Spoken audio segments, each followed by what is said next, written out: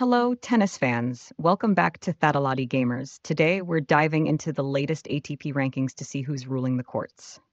At the top spot, we have none other than the legendary Novak Djokovic, commanding the leaderboard with a staggering 9,725 official points.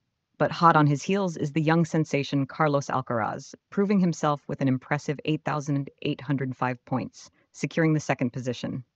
Jannik Sinner isn't far behind, holding strong at the third rank with 8,310 points, showcasing his talent and determination. And let's not forget Daniil Medvedev, claiming the fourth spot with 7,765 points, a force to be reckoned with on the court. Next, Alexander Zverev secures the fifth spot with 5,060 points, overtaking Andrei Rublev, who now holds the sixth spot with 4,970 points. Following closely, Holger Rune moves up to the seventh spot, and Casper Ruud advances to the eighth spot with 3,560 points.